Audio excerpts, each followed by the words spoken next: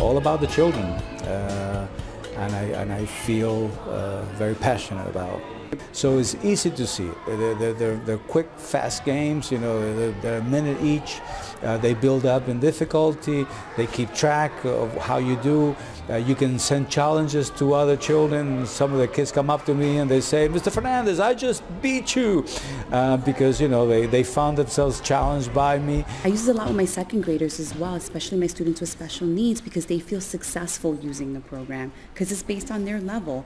I love to see that genuine, organic love for something that they're learning and they don't really even realize that they are. I fell in love with it. I tried it with my daughter who's 8 in 2nd grade. She fell in love with it.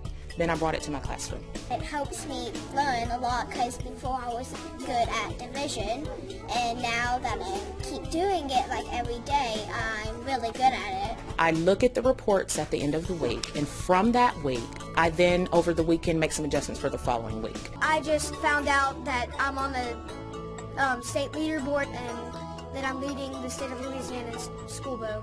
I feel so great. It feels so good. It feels so good.